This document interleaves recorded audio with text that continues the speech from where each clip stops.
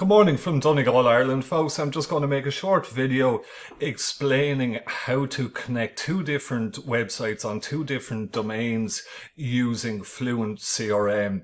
Just bear in mind, this question's coming up a lot in the group. It should only take a couple of minutes to explain. Just bear in mind that you do need the Pro version of Fluent CRM plugin and the Pro version of Fluent Forms to get this to work.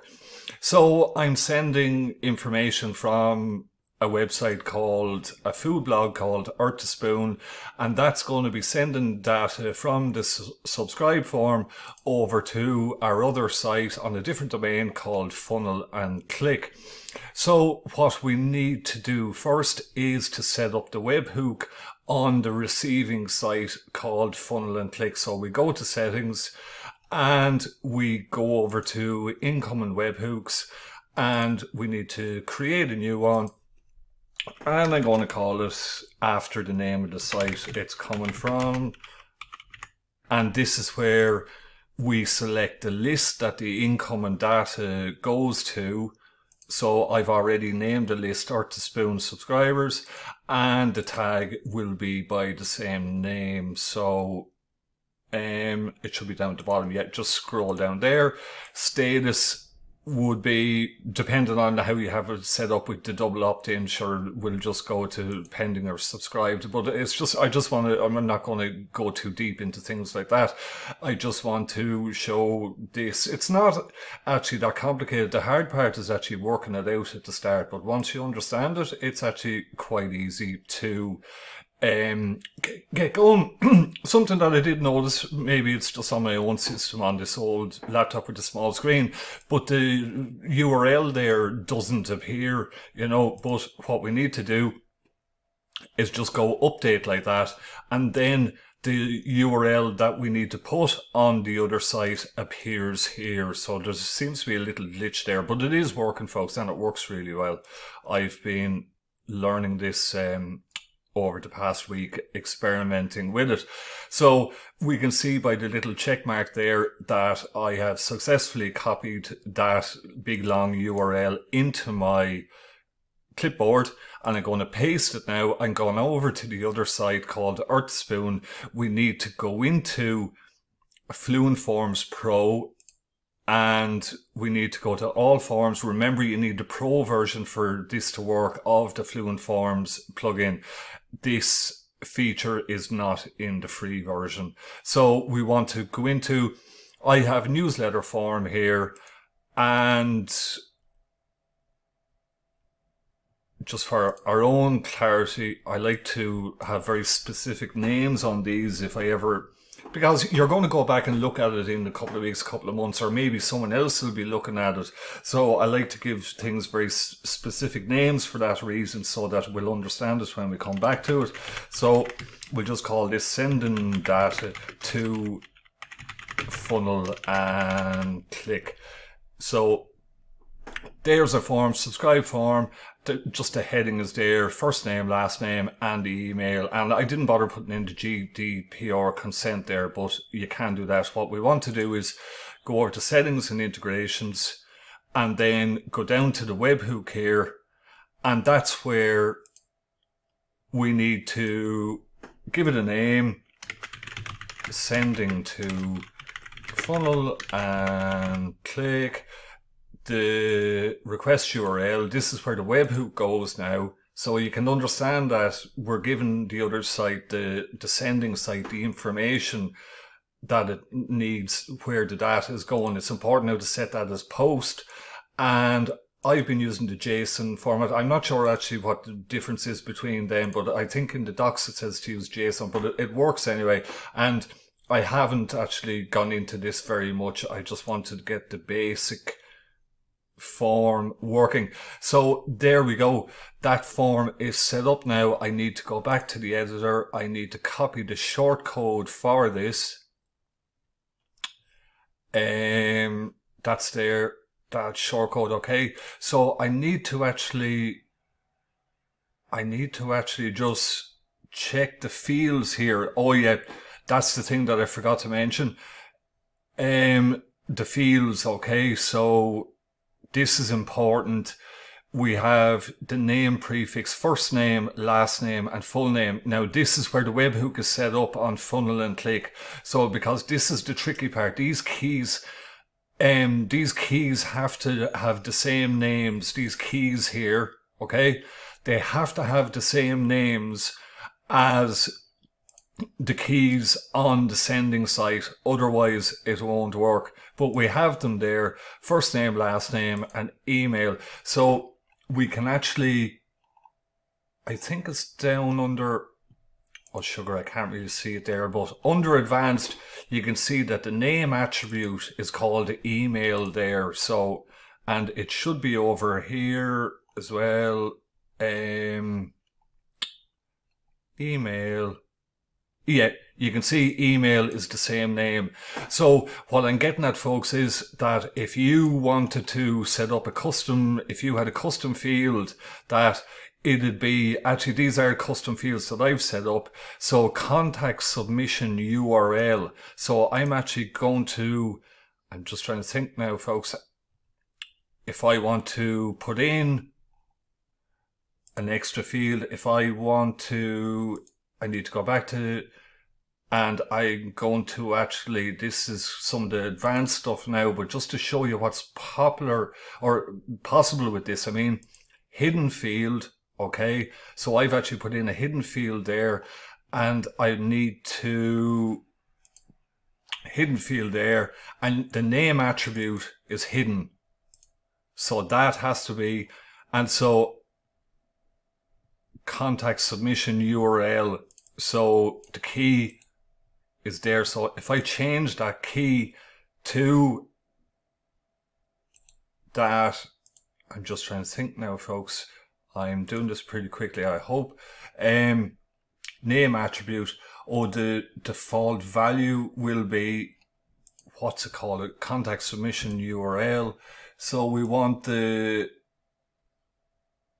embedded URL, I think it is. So I think that's it, folks, but we'll soon find out. So we need to go back to pages. I need to, on my form, I want to go back to pages, add new.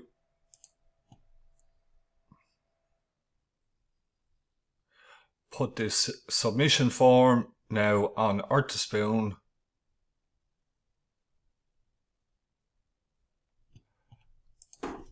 Just call it testing form, and we should have a Fluent form, Gutenberg block here, select a form, send in data to Funnel and Click, publish there, view the page.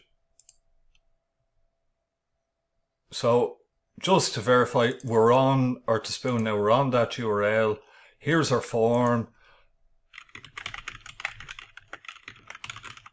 Email testing at google.com. Subscribe. We'll get our success message there and go back to Funnel and Click. I want to go into my contacts. Testing, there it is, testing at Google, and I just want to filter by the tag. What did we call it?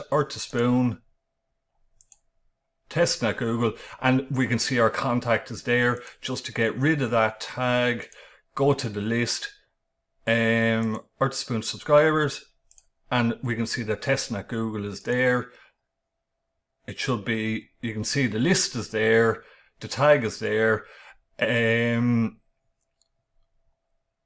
Oh, the first name and last name didn't come up. The fields mustn't be connected right, but you can see the contact submission URL testing form, that the URL came up. So I mustn't actually, the first name and last name didn't come up correctly. So there's something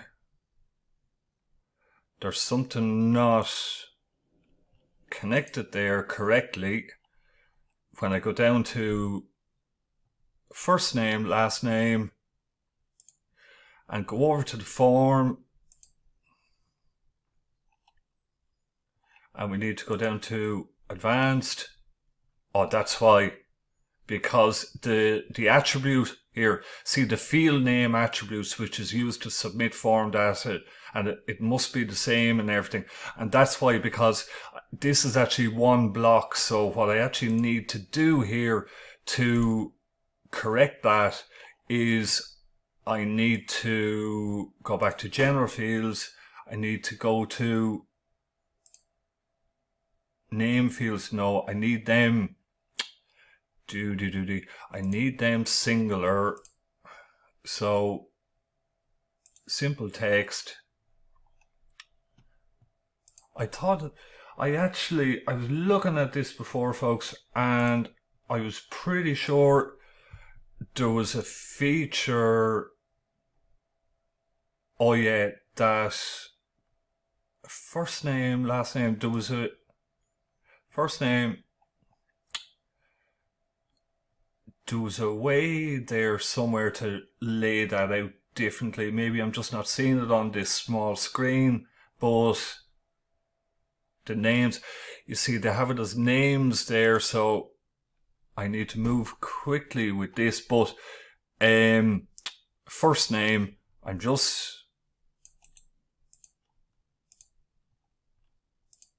I'm limited to 15 minutes on this screencast software. I'm using the free version of Screencast-O-Matic, so I have to be very quick here with this, folks. Back to the form. So if I change that field, save there now, and I need to send the form again because the field connection wasn't right. That should be it. That's just a pop-up feature I have there. I was testing something there, but oh sugar, I've moved the order of my form around. Hopefully that doesn't matter, but we'll just go John M-E-R-P-H-Y just to see, just checking that Ireland@google.com. It's actually good to make a mistake, folks, because it'll probably happen to other people that connection with the fields is not working. So I've actually explained where the connections can go wrong and delved a little bit into the custom fields as well. So contacts, there we go, Ireland.com. And the name field still didn't work. Okay, folks, I had to pause the video there and just diagnose that little connection problem, but I got the information working. What I had to change was I just used, for the fields coming in for prefix for Mr., Mrs., etc., and the first name and the last name, what I was using was the name fields, first name, last name, like that in Fluent Forms Pro, and for some reason Fluent CRM didn't like that connection with those names for some reason. So all I have done is I've used 3 individual little simple text boxes instead. And when you go down to the bottom to the advanced settings, I've put in prefix there, and this matches the names over here. So we're connecting the fields, first name, last name. So each of these boxes is connected to that value. Okay, like that. So first name there and then.